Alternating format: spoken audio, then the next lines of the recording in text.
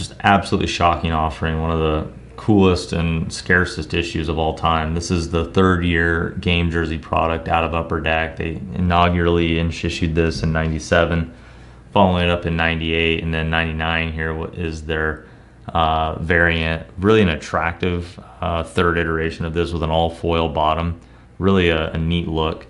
The hand numbered issue is in this case 22 of 23. Patch is awesome because it's almost like a 3-color patch with the white holes in there, and you got the red stripe.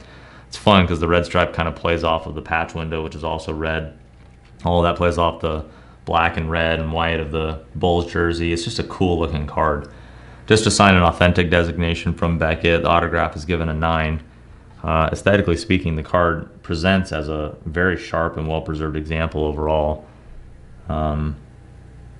Little bits of wear at a couple spots, but mostly uncirculated in appearance. Such a scarce issue. It's definitely something to take seriously. How beautifully preserved that bottom foil edging is. And you can see just a little bit of wear to the corner tips.